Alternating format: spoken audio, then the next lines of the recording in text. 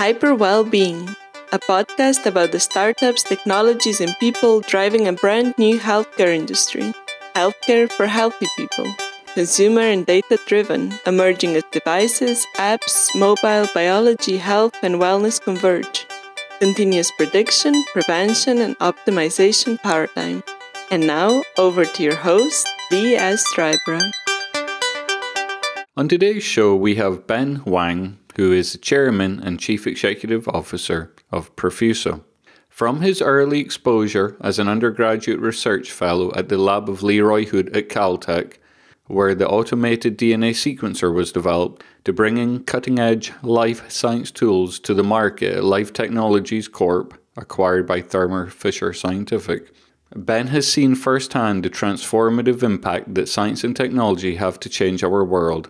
Prior to Profusa, Ben served in a variety of leadership roles at Life Technologies Corp., including President of the Asia-Pacific region and Head of the qPCR division. A former management consultant at McKinsey & Company, Ben earned his MA and PhD in biology from the Johns Hopkins University. Hi Ben, welcome to the 8th episode of the Hyper Wellbeing podcast. Hey, thanks a million, Lee, for having me. I appreciate it. Excellent. I've been very interested in Profusa for a number of years. Could you be so kind as to give an introduction to your company, Profusa? Well, sure.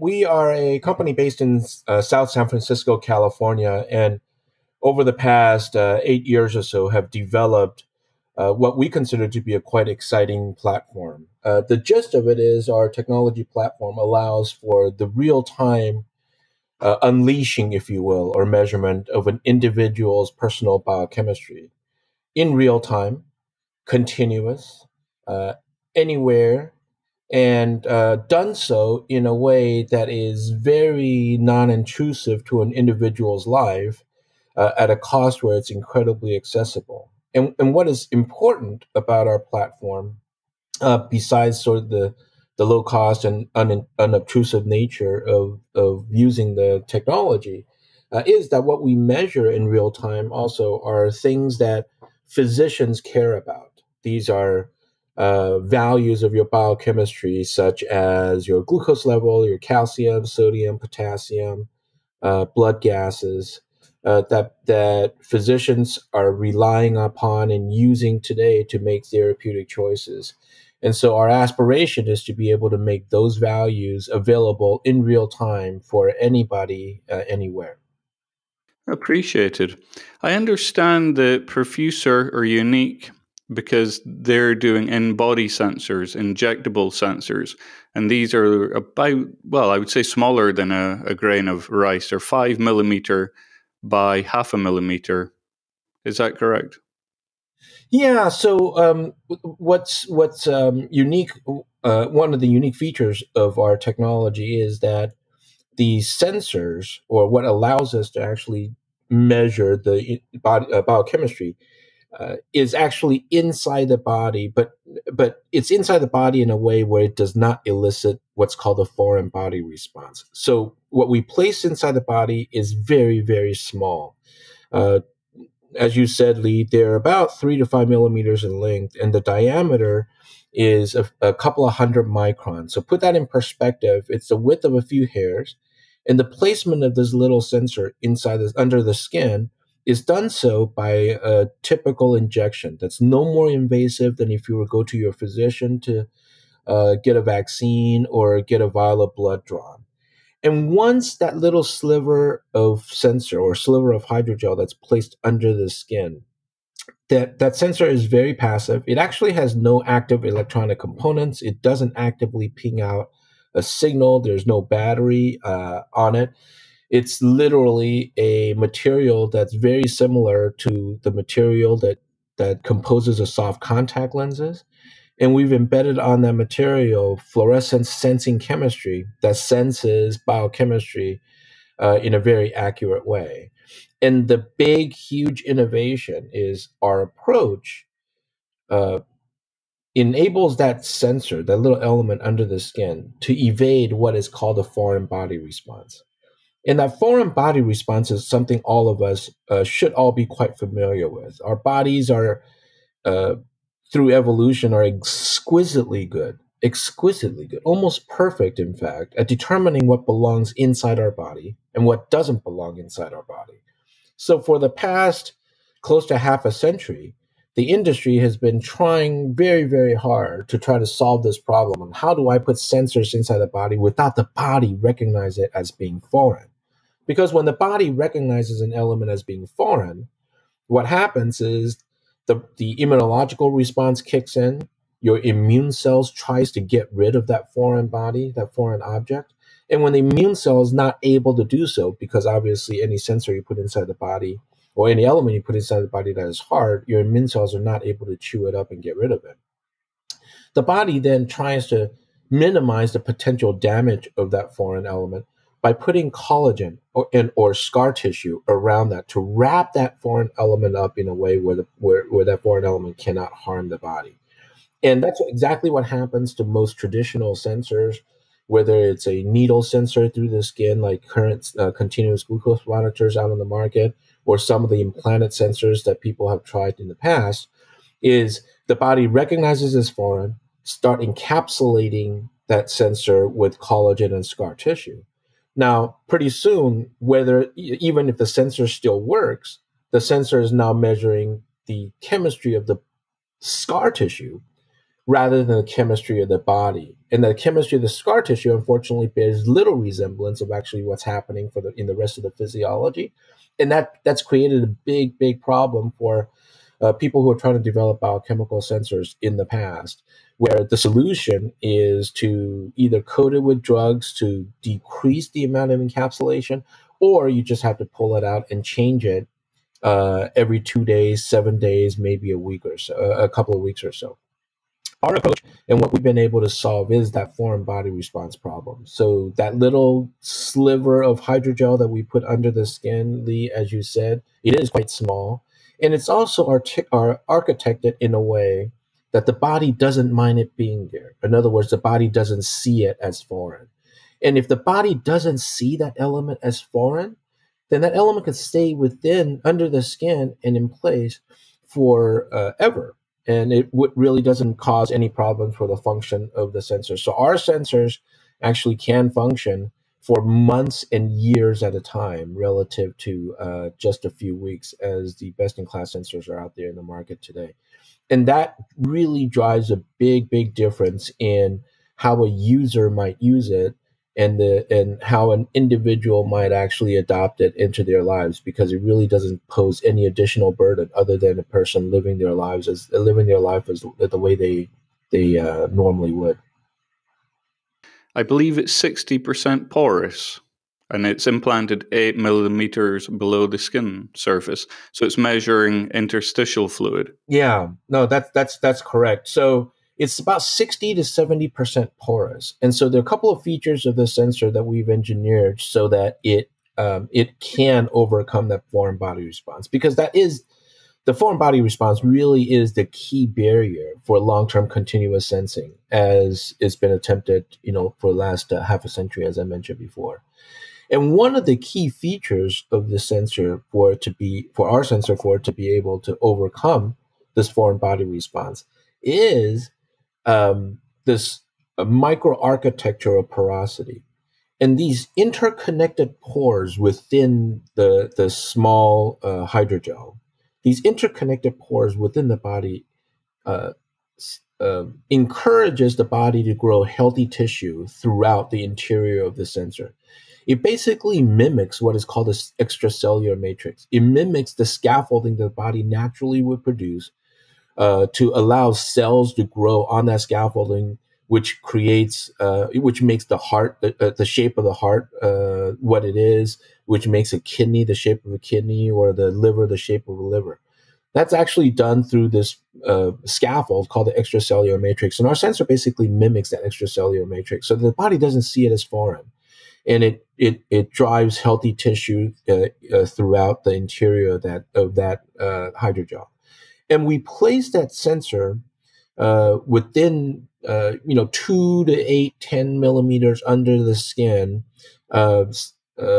because we want to have the sensor close enough to the surface of the skin so that the light signal could come through the skin easily, and we could actually detect it.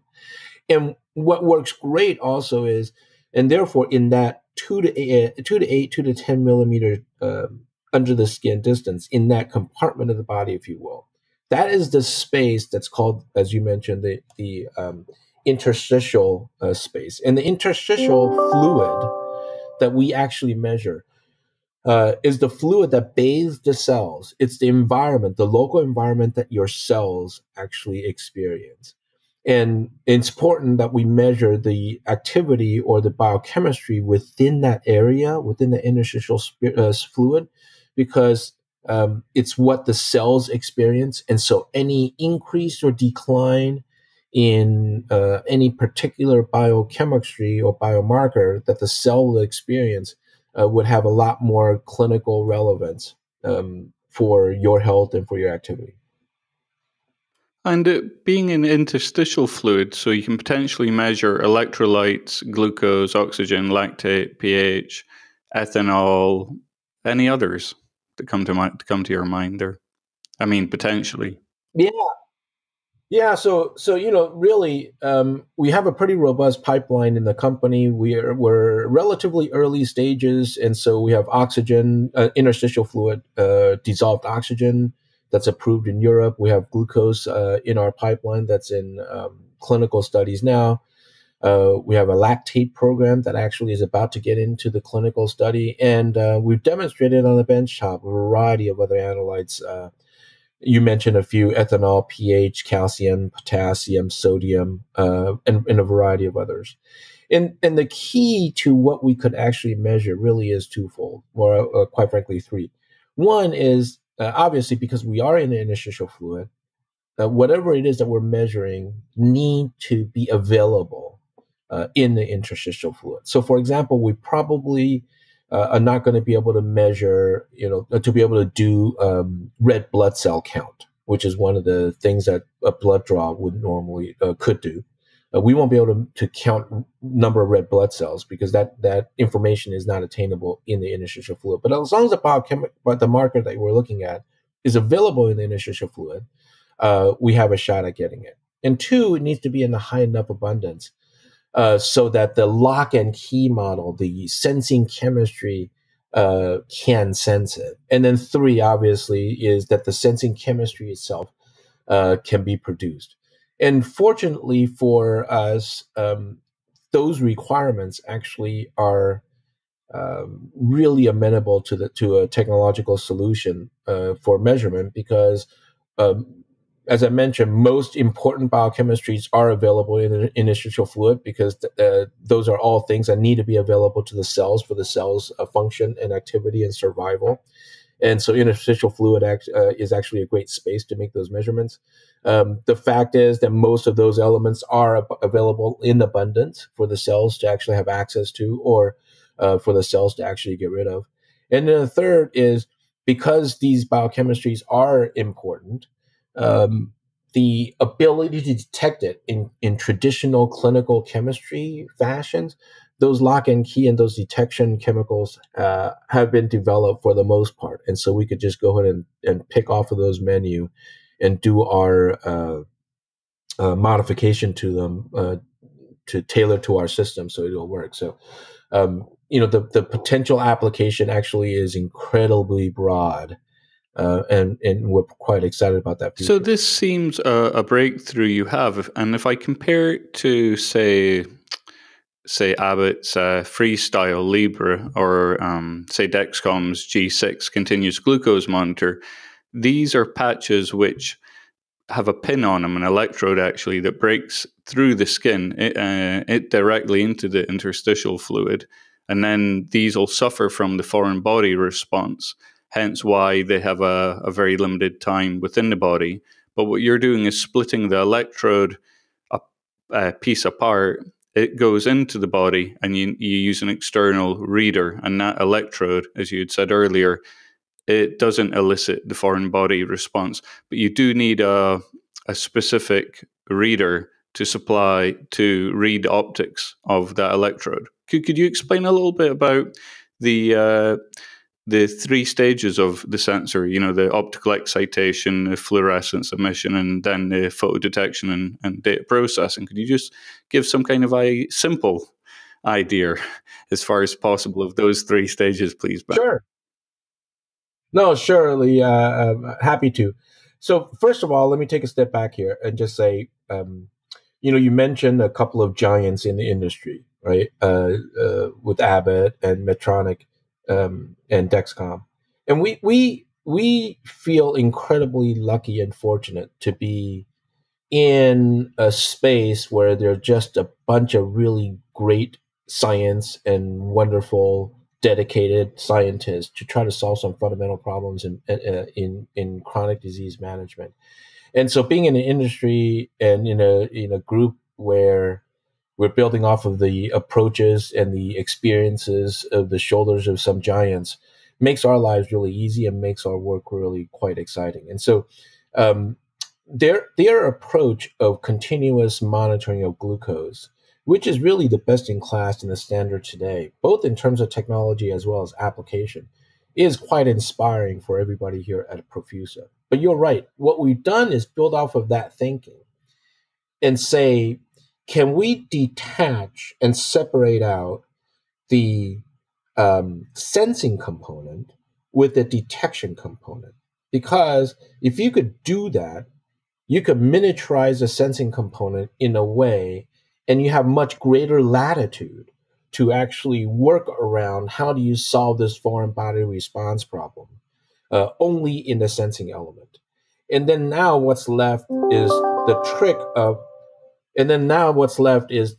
of getting the data or getting the signal from that sensing element outside the body, from inside the body to outside of the body, and be able to capture and detect it. And we think that technologically, if you disaggregate those two components, it actually is a much easier problem to solve those inherent problems. So to your point, there is three stages for us to translate biochemistry concentration levels into a signal that we actually can translate into a data point. The first step is the sensing itself. And that magic lies on the sensor that I've described earlier. It's fluorescence based. So basically, the sliver of hydrogel that has the porosity on it that we put on the surface of the skin, that it's injected, it sit there passively. And think of that scaffolding as a stage, and on that stage is decorated with a bunch of sensing chemistry. And they're all just kind of sitting there. And the binding and unbinding of the thing that you want to measure. So for an oxygen sensor, is the sensing chemistry that binds specifically to oxygen is sitting on a scaffolding, and there's a bunch of free oxygen floating around. And it'll bind onto that chemistry sometimes and won't bind onto that chemistry sometimes. And that interaction, that binding event, it's just constantly happening in the background. And that's okay, because anytime you actually want to take the data point, because the binding chemistry that we've decorated on that scaffolding is fluorescence in nature, and when the oxygen is bound versus the oxygen is unbound, that fluorescence characteristic changes, is different. What we then have is on the surface of the skin a very simple optical reader. And that's just a fancy way of saying it's a little device, no bigger than let's say a watch that people are actually used to wearing. And by the way, the path of that technology is pretty straightforward, where you could be as small as a thin little Band-Aid that sits on the surface of the skin. And anytime you actually want to take a data point, a light is emitted from that little device, just a little short pulse of light, very, very similar to how Fitbit or Apple Watch or any of the smartwatches out there that are taking pulses and taking blood oxygen levels today. Just a little pulse of light going through the skin. And that light will illuminate that sensor under the surface of the skin, illuminate those fluorescence molecules, and excite that fluorescence molecule to emit now another wavelength of light. And that different wavelength, different color that comes back through the skin, that same device that we have on the skin will capture it through a photodetector. And a photodetector is just a fancy word for something that actually detects light, like a camera would. What traditionally would be film now is just electronic that catches light that comes back. And that photodetector on our device that catches the light that actually comes back will process that light signal and be able to give you, based on internal calibrations in the laboratory, a value, a number that tells you how much oxygen in concentration or how much glucose in concentration is in that interstitial environment where the sensor sits today. And because this is done by light, the old joke is it's very difficult to turn off the light before you actually get into the bed while the room is still light. Light happens very, very quickly. And so while I'm taking a long time describing this phenomenon, the process of actually how our sensors take a measurement, emit light that allows a photodetector to actually take a measurement, that happens so quickly that you could actually take a measurement 2-3 times a second without any problems to the system. And so by taking these discrete measurements, but you could take discrete measurements very rapidly, you could actually now piece together a continuous stream of biochemistry data. It's like taking a blood test every 5 seconds of your lives without actually having to go through the pain of getting a vial of blood drawn, but getting that same richness of information out. That's how our technology it actually clearly seems a work of science fiction, and you so casually state it. Does it seem like a science fiction to you, Ben? It's such a compliment, Lee, when you say that, when others actually describe that. It doesn't seem like science fiction to us, only because, one, it's reality, and two, we understand the science behind this so well.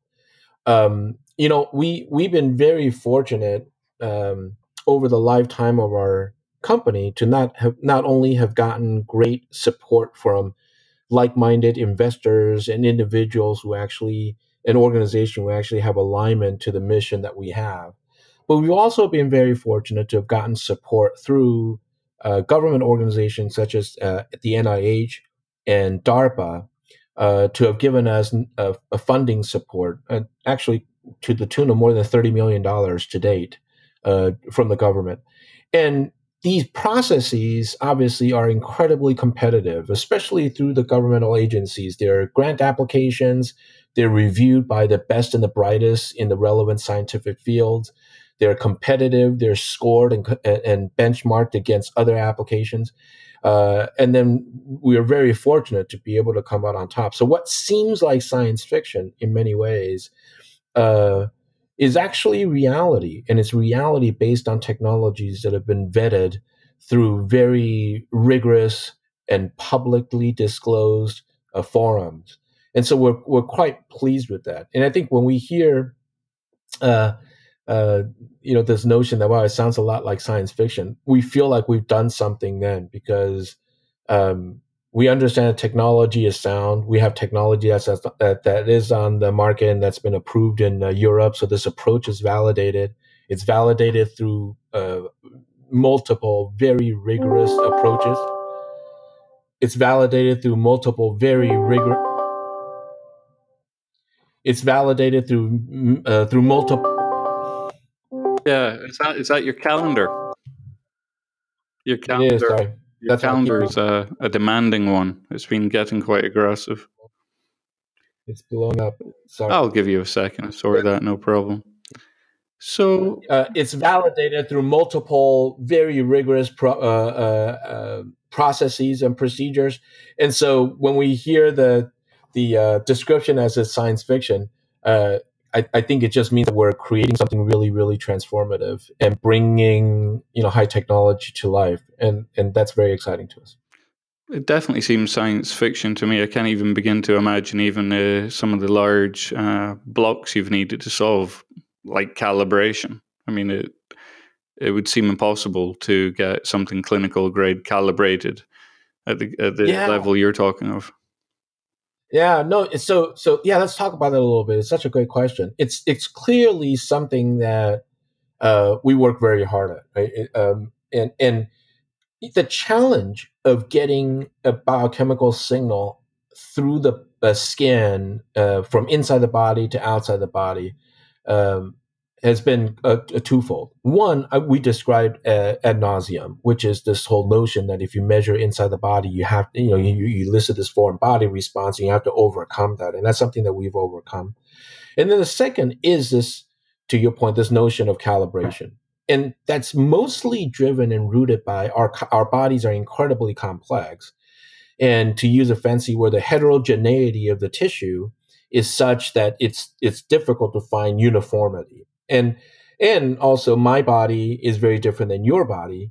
And quite frankly, even within my body, the tissue and the skin in my forearm is very different than the tissue and the skin in my upper arm. And so to be able to calibrate those differences so that those differences do not confound the signal, and what we're measuring is a very accurate and specific signal in this incredibly complicated milieu of biochemistry and the environment that we're trying to decode is quite challenging. So our approach has actually been twofold. One is we measure, and the way we report the signal that's coming out through light is fancier than I probably represented.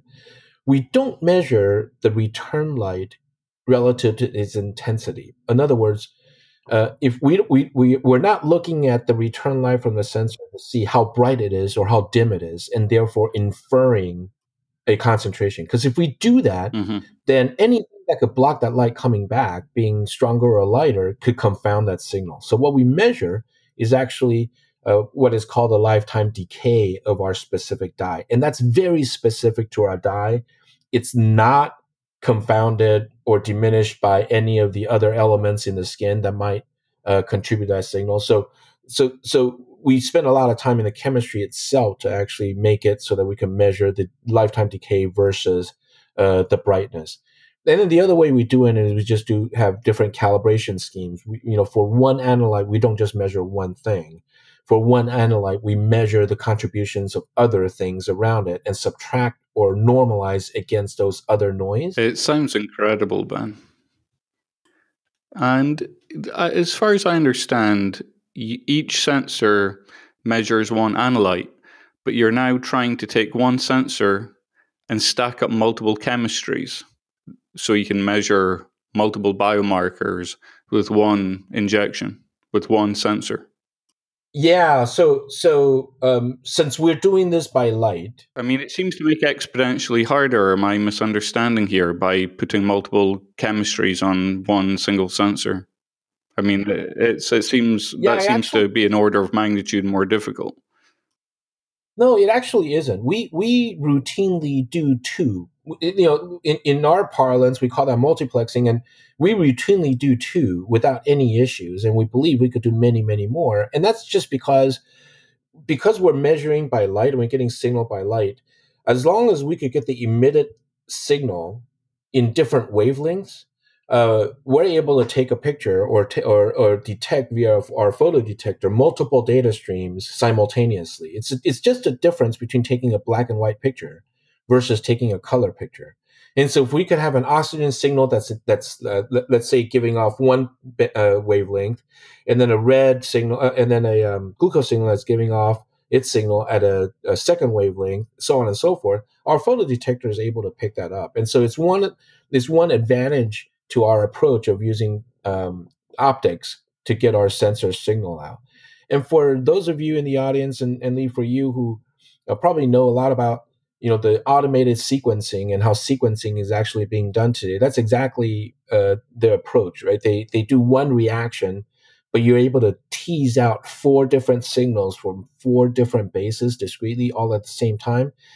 It's been done over and over and over again, and and it will be no different than for us. So the ability to do multiple streams on one sliver of hydrogel with one Band-Aid on the surface of your skin is it's a This show is not about orthodox healthcare, but because this is such a Well, I go back to calling a point of science fiction.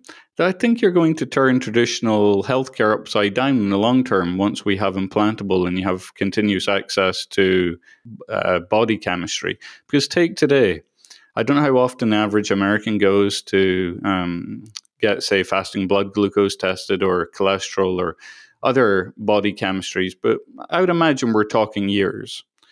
And your diet alone can drastically change your blood chemistries on a week, if not by day basis. And the choices you make of exercise, not when you sleep, for how long you fast. So there's this absurd disconnection between these episodic, delayed, one-off measurements taken by a clinician every few years and what's going on in your body in response to how you're living your life and the choices that you're making. And so it's hard to see orthodox healthcare surviving that onslaught, which has to take place one day when this is more widespread in the market. Do you agree? I agree 100%. And if I may, let me add more color to that. Um, uh, our well-being and this notion that we ought to be able to leverage technology to allow us to live happier and healthier lives is not something new. But unfortunately, most of the technological advancement that's occurred over the last 50 years or so have impacted aspects of our lives and really fundamentally changed them. From episodic engagement and brick and mortar engagement into real time decision making, has really impacted only parts of our lives that are outside of our body, but really not within our body. Healthcare is still delivered in a profoundly historical way. Institutional, top down.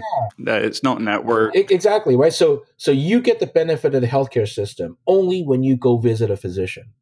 During that face-to-face interaction, you get the benefit. And as you know, it's also very late in the journey. My last guest, Nathan Price, that's what we were talking about. You end up in the healthcare system very late in the journey. Exactly. You get blood chemistries measured after something is wrong, after you have symptoms. Exactly. It's all in the rearview mirror, right? Everything is done in the rearview mirror, and very few things are actually done proactively. And then, so what happens is it actually forces you to think about a population in two very distinct buckets. Either you're a patient when you're under physician's care, or you're a consumer when you're not.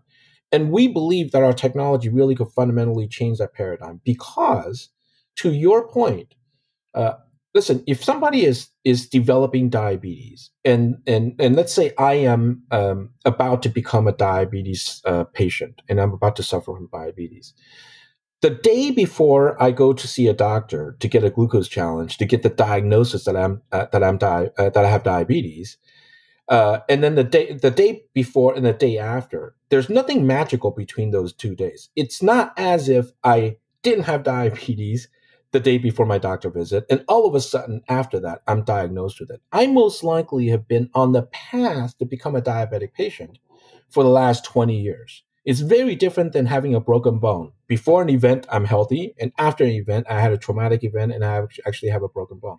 For me, yeah, that's the same for all chronic disease. Everything, for asthmatic conditions, for heart condition, and glucose, and having an ability in real time to actually measure an individual's biochemistry in a way where it tracks the progression of your well-being from something that's completely healthy, in a state that's completely healthy, to you're marching down to this clinical definition, to triggering that clinical definition. Having that knowledge base and having that data will allow an individual, or quite frankly, the healthcare community, to be able to engage much earlier, to flatten out that curve, if you will, and prevent the triggering of that clinical diagnosis, which triggers a bunch of expensive and bad things coming down the line. And I think the vision that we're talking about, that the ability to do that, to have real-time information that allows you to change your behavior or create actions or activities that influences or prevents bad things from happening.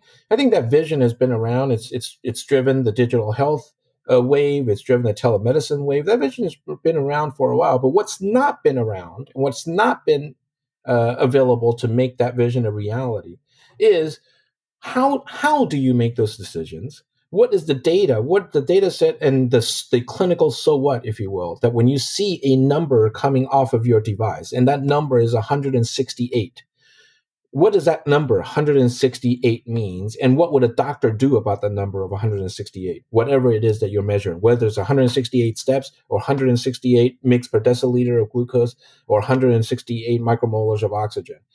That number has to be meaningful, and it has to be meaningful in a way that links up to a body of knowledge that doctors actually care about, so you could get the right advice. And on top of that, it has to be done in a way that data has to be gathered, if you will, in a way where an individual doesn't mind it being gathered.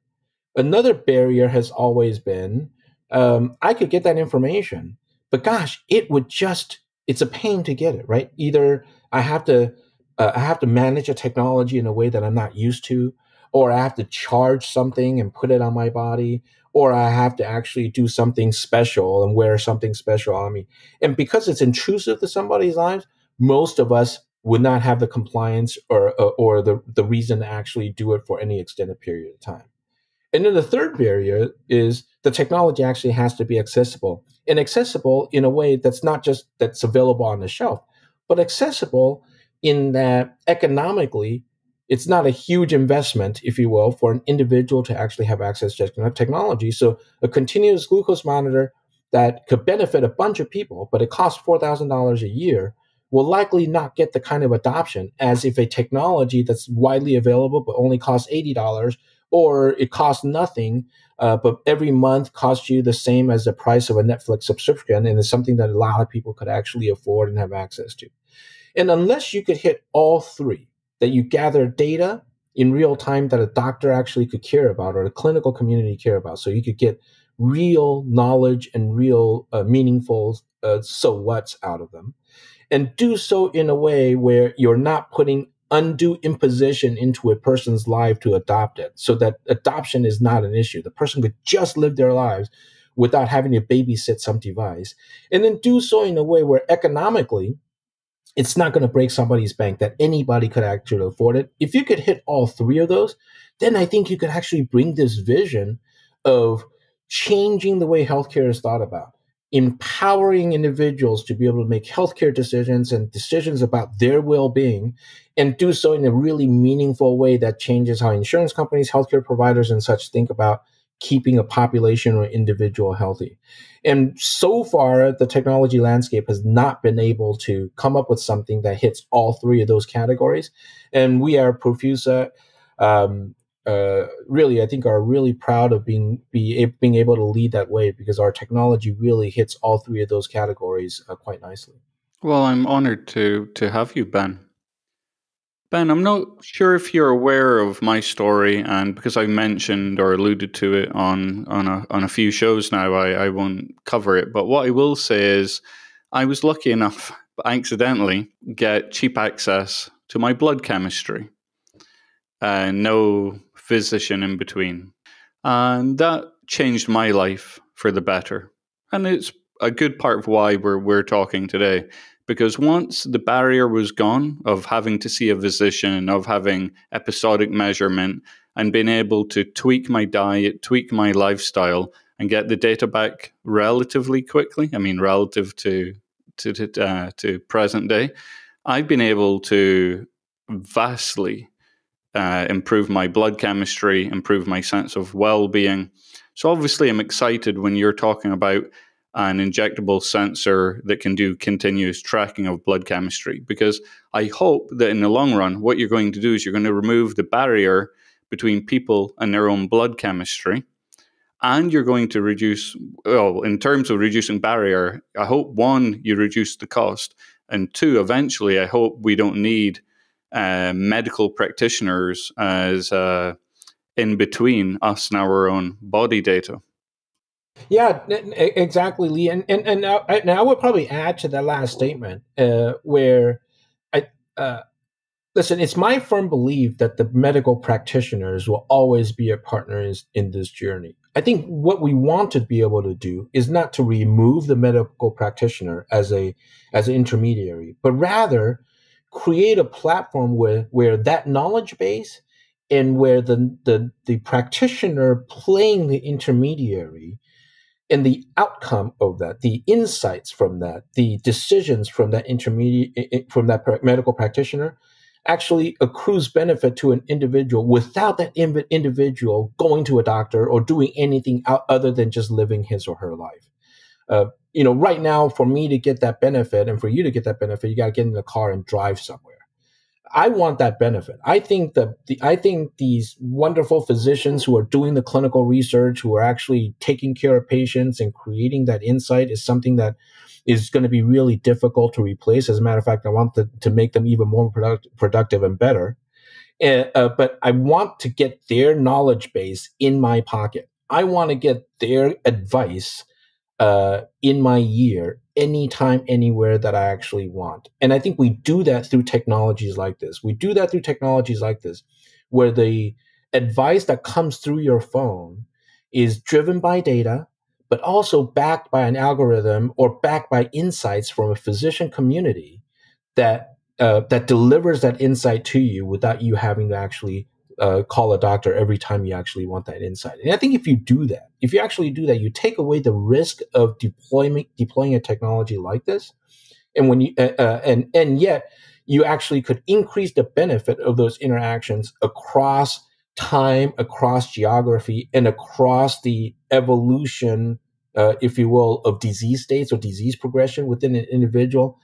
Then I think you actually have something. Then I think the epidemics that we actually are experiencing and the high cost burden of keeping a population healthy can actually be driven down dramatically because you become much more efficient at using your most expensive resources, and you're actually much more efficient at deploying your most knowledgeable resources across the broader base of individual. I hear what you're saying, but I think that the healthcare we have today is more incentivized towards a treatment model, i.e. procedures, pills, and acute care. And I don't know if you've heard previous episodes, but the gist of this podcast is my belief, a strongly founded belief, after many years of research and conversations, that a secondary healthcare is emerging, which I might call healthcare for healthy people or hyper well-being, or I may say wellness as a service. And I think you're going to have a separate healthcare, and it's focused on prediction, prevention, and optimization, because healthcare today does not do optimization of blood chemistry, okay? And it does a very poor job of prevention of chronic disease, and it does near nil prediction. And prediction, prevention, and optimization I see as a data science problem, not the healthcare of the 20th century type problems. I think you're going to have a secondary healthcare that's founded upon data science. And Brad Perkins, who was my first guest, I was more along the lines of the machine knows best, more swinging towards the data feeding into algorithms and less people. But Brad has pushed me towards a sort of intermediate angle, because he's very strong on what we actually need is a new breed of clinicians who are actually data scientists. This is a long-term view. Lee, I cannot agree with you more. And if I was inarticulate in my last set of comments, let me try to reorient it a little bit. I agree. I absolutely think that the healthcare paradigm, or at least the economics of the healthcare paradigm, is going to actually change, and it has to. It has to, because as we live longer, chronic conditions by definition is just going to grow. And also because the latter stages of chronic disease management are usually the more expensive stages.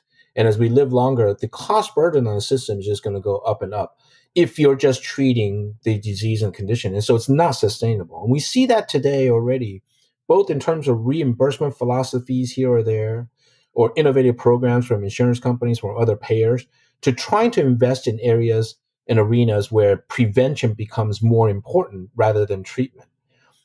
What's happening though is there's a little bit of a chicken and the egg, right? The reason that the healthcare system is set up this way is because modalities of prevention has never been effective or robust enough to be able to move the needle to say, yeah, not only can you create the prevention and invest in it to create good outcomes, but a lot of people are actually going to do it. And we've never been successful because I think technology, whether it's technology or culture, it's just not been there. And so a lot of, if not most of the clinical research budget, most of the knowledge-based generation in the clinical community and medical community really is about, okay, finding the symptoms and then going and treating those symptoms and then trying to get somebody better.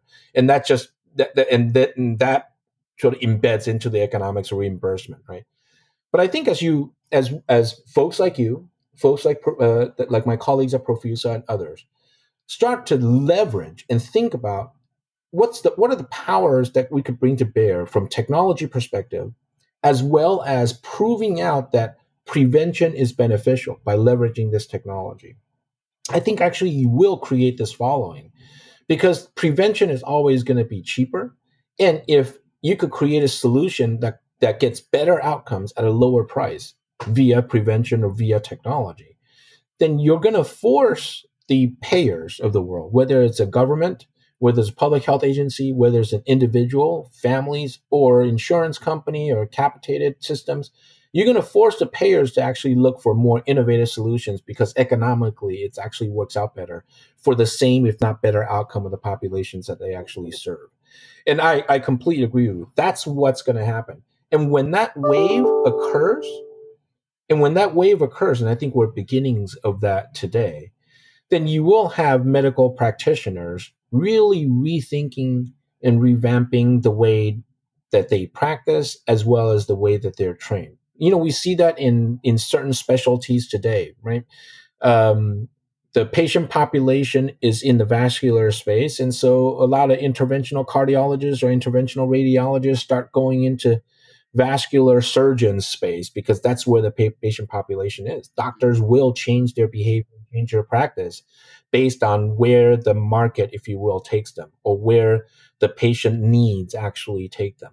That'll happen organically. And so I think it's a very exciting time to be in this space because you're right, physicians will follow. And all I'm saying is the danger of that migration, if you will, is that you leave the intellectual insight behind, that you leave decades of experience or a physician knowledge base or some medical education behind by trying to do too much with the artificial intelligence and machine learning and what the data actually tells you. And I think your guess is spot on. The way to hit that balance is leverage each party for what they're good at. What data science is really good at is look at patterns in large numbers much more efficiently than humans can. What people are really good at is actually drawing the connections and creating the creative so whats, if you will, off of the data set and be able to guide the decisions and choices not within the norm, but actually outside of the norm. And so if you are able to have physicians give you the input into the algorithm and let the machines do what they're really good at is crunch large number of data sets with that input, I think you actually have a winning formula. And so, I never want to cut the physicians out. It's just using them in a very different way and leveraging their knowledge base to patient populations or individuals who normally would not be under their care. I hear you, and I understand, and I understand that's the approach to take in what I'll call the near term. Some people may call it the medium term. Part of my issue is I know quite a few physicians, family, Yep. and they actually know very little about nutrition. And most chronic disease, a primary driver, if not the primary driver, is actually our nutritional intake, for example. And as you pointed out, these are not injuries you're getting, or a virus or a bacteria. Instead, these diseases are taking 10, 20, 30, 40 years to build. And so I just don't feel regular physicians are in are going to work in the domain of prediction, prevention, and optimization. Some will go along for the ride, as Brad Perkins pointed out. And I do think there will be some overlap, i.e. some sort of way in which orthodox healthcare will try and intervene earlier. So I do think you'll have all that e-monitoring, etc., take place. I think that will happen. But I think the real excitement is once you start measuring people's biology continuously, soaking it into the cloud, running algorithms on it, maybe running avatars of people's biology in between blood drawers, and trying to precision guide people's life and environment. Most disease today is caused by our environment. That's including diet. So I think what we're needing is machines, software, to tell us, hey, how to modify the environment, particularly for our biology. I'm a big fan of ancestral medicine, but I also understand that we have our own unique, say, genetics and epigenetics that could be better matched to our environment. So it would be nice if machines guided us towards what is optimal for us. For example, what time to go to bed, what blue light to get, what red light to get, etc. So I just do see that machine-driven world coming together for optimization, prediction, and prevention. And I hope I don't take you too far off, but I would like to pull back. And you had mentioned diabetes, and I know that your wife had gestational diabetes. And could you tell me about that episode that you once mentioned with salad dressing, Ben? Yeah. My wife and I were very, very fortunate to have 3 wonderful children. And when she was pregnant with our youngest daughter, who's 4 years old now, Gracie, she was diagnosed with gestational diabetes. And so she was incredibly compliant, by the way. She was a great patient. She would check her blood sugar religiously, try to keep her blood sugar in line so that Gracie could grow up to be a healthy individual, which she is. And through that process, she actually learned a lot about herself. And one of the things she actually learned was her diet. Listen, when you suffer from diabetes, or when you're around somebody who actually is suffering from diabetes, there are certain things that are obvious, right? Do not eat that sugary donut, right? Don't drink that Coke.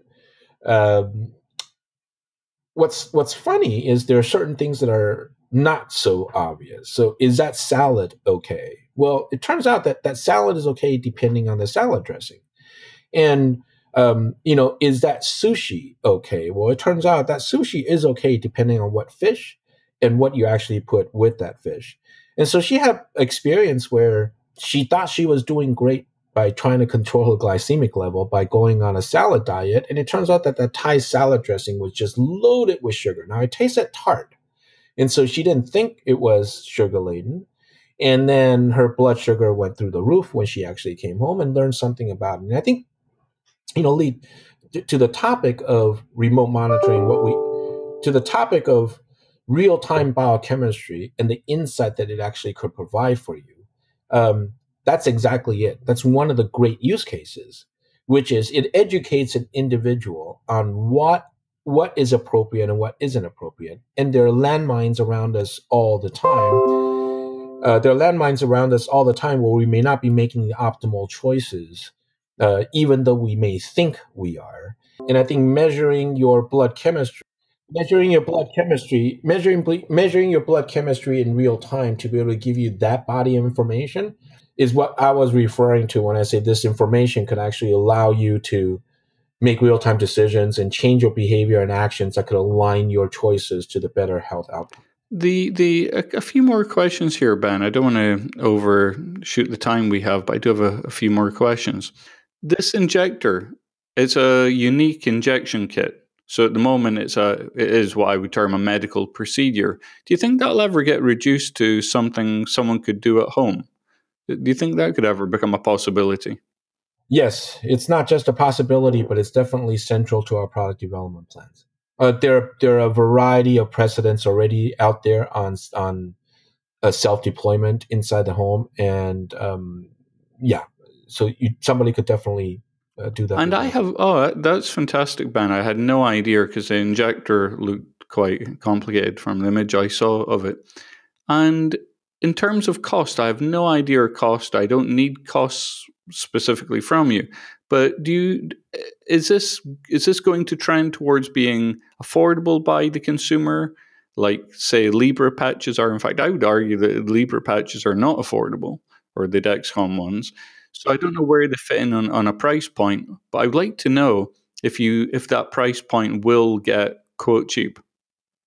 Yeah. So the good news, right, is as I mentioned before, the accessibility is a issue that we actually think about and talk about quite a bit. Our ambition is that our technology ought to be able to touch 1 billion people around the world, and to be able to achieve that type of scale, you need to be able to have an economic model, at least a model of your technology where accessibility is important, can be readily achieved, and price point cannot be a barrier or shouldn't be a barrier. And so I won't share any of the specifics with your audience, but let's just say that, from a Western viewpoint, let's say in the US, if you're in the US market or European market, or you're living in the US or living in Europe, I would say adopting a technology like ours would not create any more burden than your ability to enjoy your Netflix or Spotify subscription.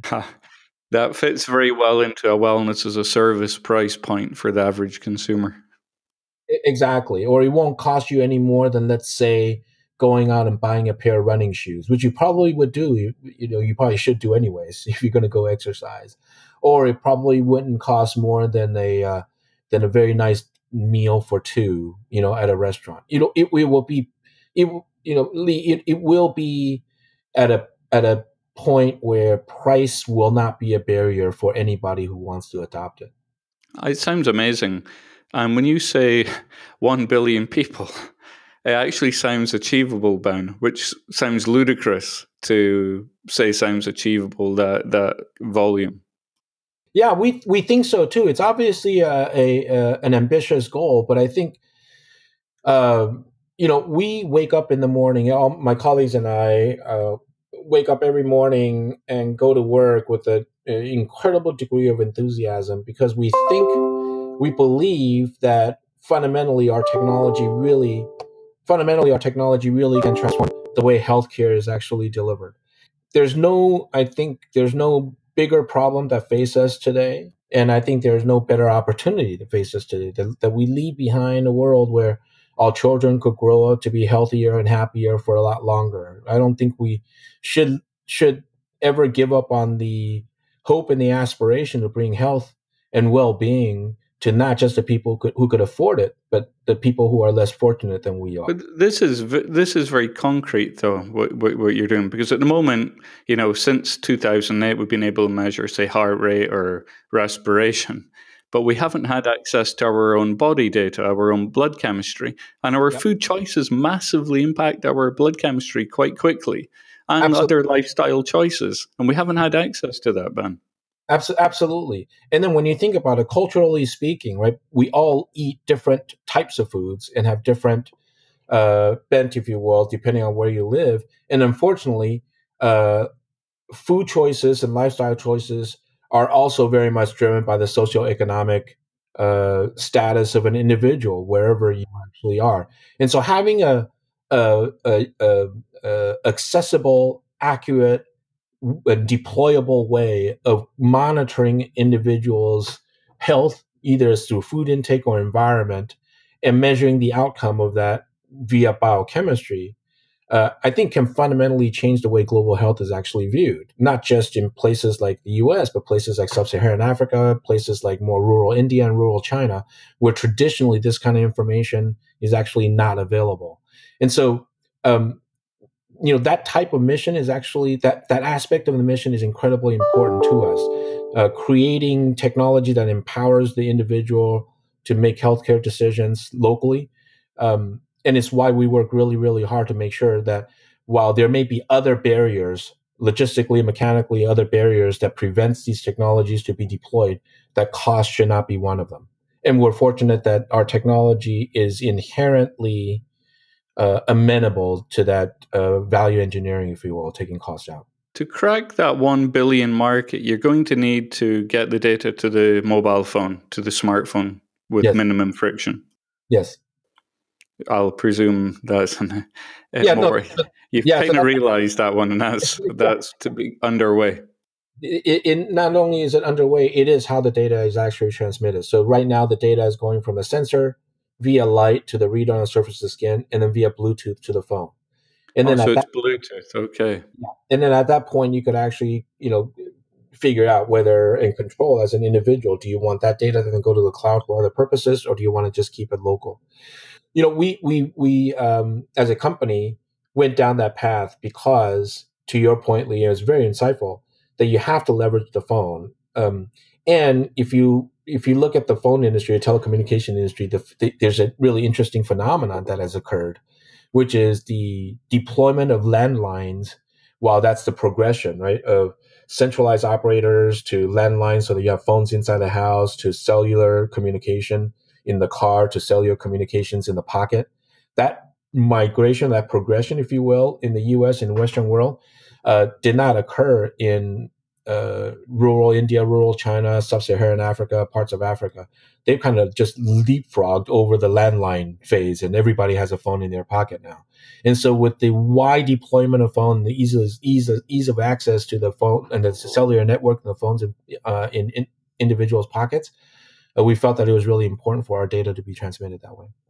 Yeah, and the phone, the smartphone is struggling on the front of innovation, and that's why they're getting similar and, they're getting less exciting.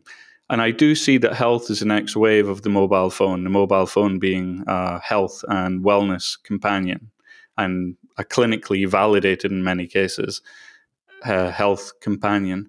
So in terms of measuring that interstitial fluid, what we want to get a handle on is the likes of measuring our stress, our metabolism, diet, dehydration, etc. So I presume you're looking at achieving those insights. Yeah, so Lee, exactly, right? So, you touched upon it earlier regarding the environment and the technology that we have available to us. And, our approach at Profusa is the philosophical approach is, obviously we want to create a platform to unlock the stream of biochemistry data that reside inside every one of us. But the higher level approach really is that data ought to augment the other streams of information that's all around us to help us make much better choices. That what we're measuring is a biochemical endpoint, but that biochemical endpoint ought to be married to other data and other information that provides context to what's happening inside the body. So pollen count, geolocation, altitude, activity level, your voice, how you're feeling, proxy by your voice. Absolutely, I agree. And emotions extremely important. That's right. So if you stitch all of that together, then you could actually marry, okay, when your physical behavior or a level of activities in this way, and that happens in this external environment at this time and point of the day, that occurs after when you didn't have a good night of sleep, which creates some stress as depicted or picked up by your voice, just the voice as well as word choice patterns, that links to an end-stage biochemistry that has this biochemical outcome, that links to that biochemistry signature, therefore means that your physical health is actually declining a little bit. You're not in the healthy zone, if you will. That holistic picture makes the body's data much more powerful, because then it becomes actionable. You could either, get more sleep, prevent being in the presence of that environment, get rid of or change your context, or at least warn you, hey, if you're in that context, because that's always going to happen, then you know what to do about it. That becomes much more powerful. And so for us, we look at our data stream as just as a critical piece of that puzzle, but it's just one piece of the puzzle that we But it's can a actually. Ben, it's a hugely important piece, blood chemistry, because I could talk about it longer, and I'm very wary of time though. But blood chemistry has been underutilized. And that's what I was talking to about with my last guest. Blood chemistry, there's a lot of excitement around genetic testing or microbiome testing, etc. But regular, cheap blood chemistry is largely untapped. And the last speaker was talking about applying AI to standard cheap blood chemistry and achieving amazing results for people. And when you start speaking about that holistic data picture, which I love and wholly agree with, and it's tremendously exciting when you can capture a person's movement, gestures, intonation, feeling, mind state, and stitch it all together. But then there's a next stage where you could feed it into AI systems to do multivariate analysis. And Yes. you end up with machines working out the causes of human disease and the causes of human depression. And you actually end up with machines knowing humans better than humans know humans. Listen, we're, as I mentioned earlier, we're building off of shoulders of giants here, and I think this entire healthcare industry is an exciting place. And we look at the importance of the genomics data, we look at the importance of the microbiome data because they are important. But I kind of put them in the category of genomics and microbiome information are like atlases. I'm old enough to remember that when I drive. Yeah, I agree with you there. Get a book of Rand McNally Atlas every single year, and the real time continuous biochemistry data is like Waze or Google Maps, where it actually creates new real time information, allows you to actually make changes in your choices to try to circumvent an accident. That's a good analogy, Ben, and it's one I strongly agree with also. In terms of blood chemistry, so you can measure like urea, creatinine. What about hormones like cortisol? Because a lot of people have, say, cortisol dysregulation, and it's kind of timely and expensive to work out when people have such circadian rhythm disruption, i.e. it's affecting cortisol, i.e. they're not making it in the morning and they're making it in the afternoon, or they're making some at night when they shouldn't be making any. Listen, everything that you actually mentioned are possible as long as they are available in the interstitial fluid, like hormone cortisol actually would be. They would be very important markers to actually measure. Here's the potential power of this platform that people have not looked at, and it talks a little bit about and it touches on how you actually were talking about machine learning, artificial intelligence, what machines can actually tell you. It is possible, and quite frankly, likely, that cortisol concentrations going up and down, or any hormone concentration going up and down, and biomarkers going up and down, are not. It's likely that they're not singular events. In other words, they're not moving up and down in isolation. That their other biomarkers are likely will trace or move up and down in the body as a response to or as a precursor to the hormones and other biomarkers going up and down. In other words, that their movements are linked, that you actually get this, it's a dance, if you will, that, biomarker A and B always move a certain way before you see a spike in biomarker C. And so it's the likely scenario is, as we develop more and more flavors of our biochemistry sensors, and as we get more and more information in, that we'll be able to predict and be able to monitor, many more biochemical markers than the ones that we actually have to measure.